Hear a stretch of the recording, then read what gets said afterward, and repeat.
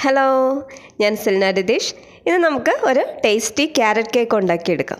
അപ്പോൾ വളരെ കുറഞ്ഞ ഇൻഗ്രീഡിയൻസ് കൊണ്ട് നമുക്കിത് ഉണ്ടാക്കിയെടുക്കാൻ പറ്റും. ഇതിന് വേണ്ടുന്ന മെയിൻ ഇൻഗ്രീഡിയൻസ് എന്തൊക്കെയാണെന്ന് നോക്കാം നമുക്ക്. ഇതിന് വേണ്ടി ഇതുപോലുള്ളൊരു മെഷർമെൻറ്റ് കപ്പിന് പകുതിയാണ് ഞാൻ ഇതിന് വേണ്ടുന്ന ഇൻഗ്രീഡിയൻസ് ഒക്കെ എടുത്തിരിക്കുന്നത്. ഇതൊരു 250 ഗ്രാമിൻ്റെ കപ്പാണ്. ഇതിന് വേണ്ടിയിട്ട് ഞാൻ അതിൽ 1/2 കപ്പ് മൈദ എടുത്തിട്ടുണ്ട്. അത്രയും തന്നെ ഗ്രേറ്റഡ് ക്യാരറ്റ് എടുത്തിട്ടുണ്ട്. പിന്നെ അത്രയും തന്നെ പഞ്ചസാര. പിന്നെ വേണ്ടുന്നത് ഒരു എഗ്ഗ്. ഈ ക്യാരറ്റ് നമ്മൾ ഗ്രേറ്റർ ഉപയോഗിച്ചിട്ട് ഒന്ന് നൈസായിട്ട് ഗ്രേറ്റ് ചെയ്തെടുത്ത് വെച്ചിരിക്കുന്നതാണ്. ഇപ്പോൾ നിങ്ങളെടുത്ത ഗ്രേറ്റർ ഇല്ലെങ്കിൽ ഇതൊന്ന് ചെറിയ പീസുകളാക്കിയിട്ട് മിക്സിയുടെ ചെറിയ ജാറിലിട്ടിട്ട് ഒന്ന് അടിച്ചെടുക്കുക. അപ്പോൾ അതൊന്ന് പൊടിഞ്ഞു വരും. അങ്ങനെയും ഇതിന് ഉപയോഗിക്കാവുന്നതാണ്.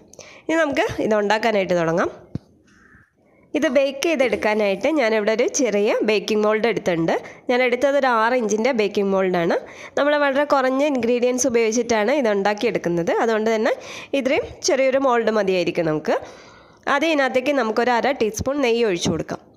ആ നെയ്യ് ഇതിൻ്റെ ചുറ്റും നന്നായിട്ട് എല്ലാ സൈഡിലും ആവുന്ന പോലെ ഇതുപോലെ അങ്ങ് പുരട്ടി കൊടുക്കാം. അതിനുശേഷം ഇതിനകത്തേക്ക് നമുക്കൊരു ടീസ്പൂൺ മൈദ അല്ലെങ്കിൽ പ്ലെയിൻ ഫ്ലോർ ഇട്ട് കൊടുക്കാം. ഇതിങ്ങനെ ഇട്ടതിന് ശേഷം അതിൻ്റെ എല്ലാ സൈഡിലും ഇത് നന്നായിട്ടൊന്ന് സ്പ്രെഡ് ചെയ്തെടുക്കണം. നമ്മളിങ്ങനെ ചെയ്യുമ്പോൾ നമ്മളെ കേക്ക് അടിയിലധികം കരിയാതെ കിട്ടും. അതുപോലെ തന്നെ ഈക്വലായിട്ട് ഇത് മുകളിലേക്ക് എല്ലാ വശവും നല്ലപോലെ മുകളിലേക്ക് പൊങ്ങിയും വരും. ഇതുപോലെ നന്നായിട്ട് എല്ലാ വശവും തട്ടിയെടുക്കാം. ഇനി ഞാൻ ഇവിടെ എടുത്തു വെച്ചിരിക്കുന്ന ഈ പഞ്ചസാര ഒന്ന് നന്നായിട്ട് പൊടിച്ചെടുക്കാൻ പോവാന്ന്. അതിൻ്റെ കൂടെ തന്നെ ഒരു 3 ഗ്രാമ്പു കൂടെ ഇടുന്നുണ്ട് ഞാൻ ഇതിനകത്തേക്ക്, ഒരു ഫ്ലേവർ കിട്ടാനായിട്ട്. നിങ്ങൾക്ക് വേണേൽ ഗ്രാമ്പൂവിന് പകരം ഏലോ മറ്റെന്തെങ്കിലും ഉപയോഗിക്കാവുന്നതാണ്. ഇനി നന്നായിട്ട് പൊടിച്ചെടുക്കുക. ഇതുപോലെ ഇത് നന്നായിട്ട് പൊടിച്ചെടുക്കുക. ഇനി ഇത് നമുക്ക് നന്നായിട്ടൊന്ന് തരിച്ചെടുക്കണം. ഇതിനകത്ത് എന്തെങ്കിലും പൊടികളൊക്കെ കട്ട കെട്ടി കിടക്കുന്നുണ്ടെങ്കിൽ ഇങ്ങനെ തരിച്ചെടുക്കുന്നതിലൂടെ നമുക്കതങ്ങ് മാറ്റിയെടുക്കാൻ പറ്റും. ഇതുപോലെ നന്നായിട്ട് തരിച്ചെടുത്തിട്ടുണ്ട്. ഇനി നമ്മൾ അതേ ജാറിലേക്ക് തന്നെ നമ്മൾ എടുത്തു വെച്ചിരിക്കുന്ന എഗ്ഗ് നമുക്ക് പൊട്ടിച്ചൊഴിച്ച് കൊടുക്കുക. എന്നിട്ട് ഇതൊന്ന് അടിച്ചെടുക്കാം. ഇത് അടിക്കുമ്പോഴേ നമ്മൾ ജ്യൂസ് ഒന്നും അടിക്കും പോലെ കണ്ടിന്യൂസ് ആയിട്ട് അടിച്ചെടുക്കരുത്. ഒന്നെങ്കിൽ പൾസ് ബട്ടൺ ഉപയോഗിച്ചിട്ട് ഒന്ന് സ്റ്റോപ്പ് ചെയ്ത് അടിക്കുക. അല്ലെങ്കിൽ നോർമലി നിങ്ങളൊരു സെക്കൻഡ് ടൈം വെച്ചിട്ട് ഇതുപോലെ നന്നായിട്ട് അടിച്ചെടുക്കുക. ഇങ്ങനെ അടിച്ചെടുത്തിരിക്കുന്ന എഗ്ഗിനകത്തേക്ക് നമുക്കൊരു 2 ടേബിൾ സ്പൂൺ സൺഫ്ലവർ ഓയിൽ ഒഴിച്ചു കൊടുക്കാം. അതിനുശേഷം വീണ്ടും ഇതുപോലെ നിർത്തി തന്നെ ഇതൊന്ന് നന്നായിട്ട് മിക്സ് ചെയ്തെടുക്കാം. ഇതിനകത്തേക്ക് ഇനി നമ്മൾ നേരത്തെ പൊടിച്ച് വെച്ചിരിക്കുന്ന ഷുഗറുണ്ട്, അത് ആഡ് ചെയ്ത് കൊടുക്കാം. കംപ്ലീറ്റ് ആഡ് ചെയ്തതിന് ശേഷം വീണ്ടും ഇതുപോലെ മിക്സിക്കകത്തിട്ടിട്ട് പൾസ് ബട്ടൺ ഉപയോഗിച്ചിട്ട് ഒന്ന് മിക്സ് ചെയ്തെടുക്കാം നന്നായിട്ട്. ഇതിപ്പോൾ അങ്ങനെ നന്നായിട്ട് മിക്സ് ചെയ്തെടുത്തതാണ്. ഞാൻ പറഞ്ഞു, ഇത് നിങ്ങൾ മിക്സ് ചെയ്യുമ്പോൾ ഒരുപാട് സമയം കണ്ടിന്യൂസ് ആയിട്ട് അടിച്ചുകൊണ്ടിരിക്കരുത്. ഇനി നമ്മൾ എടുത്തു വെച്ചിരിക്കുന്ന ബാക്കി ഇൻഗ്രീഡിയൻസ് ഒക്കെ നമുക്ക് ഇതിനകത്തേക്ക് ഇട്ട് കൊടുക്കാം. അതും ഇതുപോലെ ഒന്ന് നന്നായിട്ട് തരിച്ചിട്ട് വേണം നമ്മൾ ഇതിനകത്തേക്ക് ആഡ് ചെയ്ത് കൊടുക്കാനായിട്ട്. അപ്പോൾ ആദ്യം ഞാൻ എടുത്തു വെച്ചിരിക്കുന്ന മൈദയുണ്ട്, 1/2 കപ്പ് മൈദ, അത് ഇതിനകത്ത് ഇട്ട് കൊടുക്കാം. അതിൻ്റെ കൂടെ തന്നെ ഒരു 1/2 ടീസ്പൂൺ ബേക്കിംഗ് പൗഡർ ഇട്ട് കൊടുക്കാം. കൂടെ ഒരു 1/4 ടീസ്പൂൺ ബേക്കിംഗ് സോഡ ഇടാം. പിന്നെ ഒരു പിഞ്ച് സോൾട്ട് ഇട്ട് കൊടുക്കാം. ഇതിൻ്റെ ക്വാണ്ടിറ്റിയൊക്കെ നിങ്ങൾ എടുക്കുന്ന പൊടിയുടെയൊക്കെ അളവനുസരിച്ച് മാറും. ഞാനിപ്പോൾ ഒരു എഗ്ഗ് ഉപയോഗിച്ചിട്ട് 1/2 കപ്പ് പ്ലെയിൻ ഫ്ലോർ ഉപയോഗിച്ചിട്ടാണ് ഇത് ഉണ്ടാക്കുന്നത്. ഇനി ഇതുപോലെ നന്നായിട്ട് ഇത് മിക്സ് ചെയ്തെടുക്കാം. ഇതിങ്ങനെ മിക്സ് ചെയ്യുമ്പോൾ മാക്സിമം ഒരു ഡയറക്ഷനിലേക്കിട്ട് തന്നെ ഇത് ഇളക്കിയെടുക്കാനായിട്ട് നോക്കാം. അപ്പോൾ അല്ലാതെ അതിനകത്ത് ഇട്ടിട്ട് കുത്തി ഉടച്ചെടുക്കേണ്ട ആവശ്യമൊന്നുമില്ല. ഒരു ഡയറക്ഷനിലേക്ക് ഇട്ടിട്ട് ഇതുപോലെ ഇങ്ങനെ ഇളക്കിയെടുക്കാം. ഇങ്ങനെ നന്നായിട്ട് മിക്സ് ചെയ്തെടുത്തിട്ടുണ്ട്. ഇതിനകത്തേക്ക് ഇനി നമ്മൾ എടുത്ത് വെച്ചിരിക്കുന്ന ക്യാരറ്റ് ഇടാം. കൂടെ ഒരു 3-4 ഡ്രോപ്സ് വാനില എസൻസ് ഒഴിച്ചു കൊടുക്കാം. നമുക്ക് ഇതിനൊരു നല്ലൊരു ഫ്ലേവർ കിട്ടാൻ വേണ്ടിയിട്ടാണ്.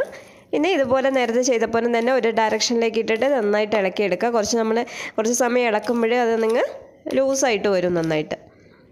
ഒരുപാടങ്ങ് ലൂസ് ആവേണ്ട ആവശ്യമില്ല, ഒരുപാടങ്ങ് ടൈറ്റ് ആവേണ്ട ആവശ്യമില്ല. ഒരു മീഡിയം കൺസിസ്റ്റൻസിയാണ് ഇതിന് വേണ്ടുന്നത്.